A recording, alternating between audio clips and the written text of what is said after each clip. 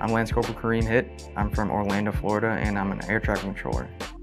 Initially, I actually didn't know what air traffic control was. I thought it was the guys, with the sticks, until I was going through a lot of jobs and I finally figured out what air traffic control was and wanted to try it out. Day in and day out, I train a position. I also train other people.